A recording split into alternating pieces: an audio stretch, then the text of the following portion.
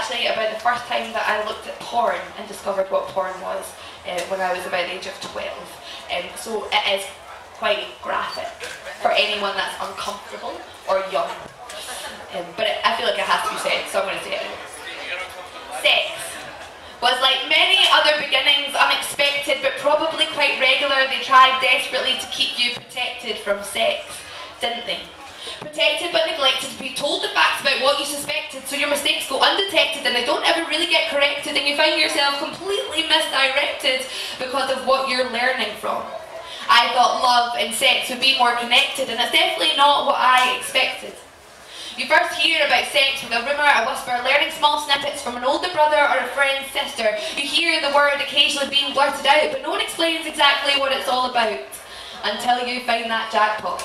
That pot of gold. You start to realise that this is so much more than what you've been told, whatever the jackpot in your family may be. Vibrators, lubes, condoms, or God forbid, you actually see your parents during sexual intercourse.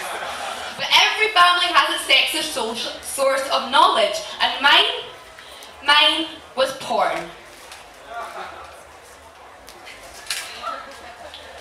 What are they doing? Is this how I was born? Why is that daddy putting his willy in that mummy? Why has that girl got white stuff all over her tummy? And why has that cheerleader been naughty? And why is her teacher going potty on her face? So sex isn't just a loving embrace between two people who love each other very much. It's much more than that. You actually have to... That's disgusting.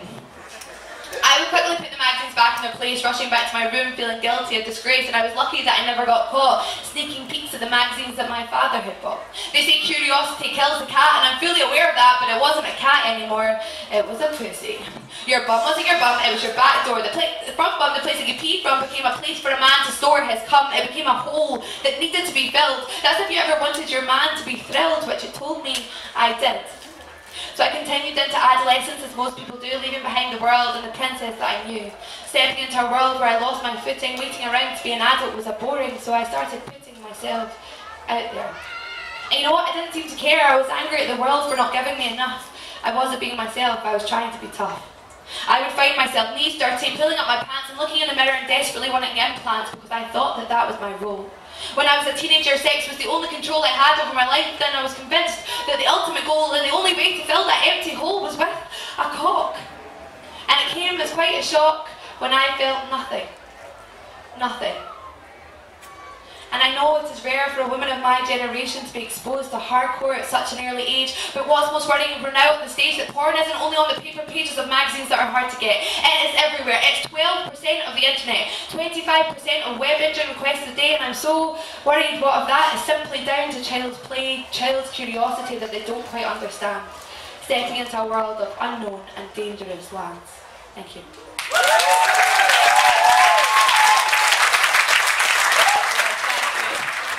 I think that's better than actually just doing it. Anyway, sorry Milton. So this one is called Fuck. So, sorry. I'm so fucking angry at myself for being so weak. For all the choices I've chosen, the outcome feels bleak. I keep arguing with myself and others with no sense of direction. Searching for a solution with the ultimate perfection. So fuck all the influences that have made me this way, the hypersexual society that has made me stay in this mixed up limbo, that tells me I should act like a bimbo and that smart and beauty can never mix. Shopping is the only way for a girl to get her fix. And fuck how to look good naked. I got Juan, his stupid glasses and his horrid fake tan, and fuck Chris Brown and his hit selling songs. Fuck Rihanna for ignoring his wrongs, she's made me worse. Her wrongs are wrong too. Fuck every pop star for selling out till their face turns blue. And fuck my friend's boyfriend for calling her a whore. And fuck her for not seeing she deserves so much more. Fuck glamour magazines, FHM and nuts who see women only as tits and as butts. And fuck Kate Moss. Fuck Kate Moss for saying nothing tastes as good as skinny feels. Fuck her for encouraging young girls to skip meals. She's obviously never tried chips and cheese. Girls, eat whatever you goddamn please. And fuck the rugby boys. Like seriously, fuck the rugby boys. The ones I know use women as toys, and fuck the lads who don't care how girls feel. And they'll make girls think that they're a pretty big deal and they know your soft spots far too well. They'll know you'll be sad, heartbroken and probably listening to Adele. And fuck the girls that think feminism is uncool. Are you thankful that you got to go to school? Are you sick of people judging judging you by your size. If men look at your boobs and not at your eyes, then yes, you're a feminist. Congratulations, now get off your high horse and channel your frustrations. And fuck the stranger that calls me darling or pet. Do I look like a dog? Should I go to the vet? And fuck the father who takes his son to Amsterdam, not to smoke weed, not to go on a tram. He takes his son to lose his virginity. Not a great example of the male-female affinity, but most of all, fuck me. Fuck me for going along with it all. Fuck me for making other women feel small. And fuck me for always knowing better, but still going out and buying that fucking designer sweater. And fuck me for turning my back on my morals I chose, for spending all my money on makeup and clothes. And fuck me for not speaking my mind because I can't be bothered and I don't want to be unkind. And fuck me for not listening to my mind. My sense of self and satisfaction is always left behind the pruning and the plucking and the fake tan and the sucking. And fuck the long, pointless fucking that I got nothing from. Fuck me for being convinced not to use a condom. And fuck me for doing everything that I resent. Fuck me for giving that man the consent to fuck me over, to be in control, to make me feel worthless, one half of one whole, so here I am. A young woman standing in front of you all, standing at 5 foot 6 inches, but feeling pretty small. I'm trying to explain to you how I feel inside, and I don't know if it's worked, but at least I tried. I'm asking for a solution to help me get me out of this mess. How can I feel strong without having to undress? How can I start realising what I'm worth based on something other, not just my appearance and my ability to give birth?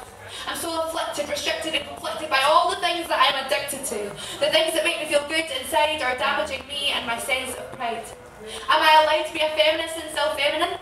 Am I still allowed to allow the estrogen that runs through my veins, my head, my heart, a chemical reaction that feels so much part of me?